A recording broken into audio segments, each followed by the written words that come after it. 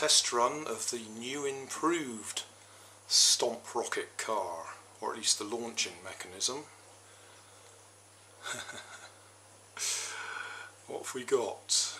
Well, we've got the original nozzle now connected to a piece of garden hose, and then I've got 4 house bricks to hold it in place when I stamp on it, or at least when I stamp on the pump, because that's the only way I can get it to stay still and shoot the car up the kitchen.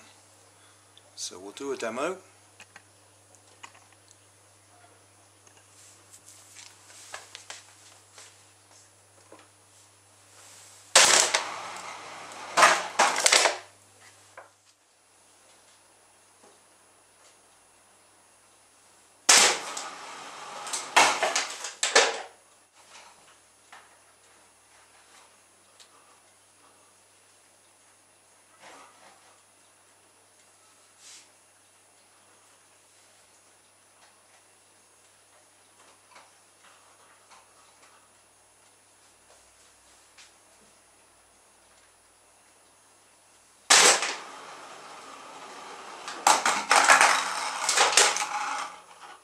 Just show you the bits.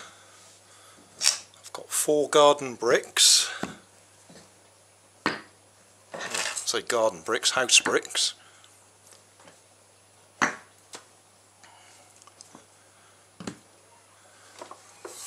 we got the original pop bottle. I've cut the tube off and then just taped this garden hose onto it.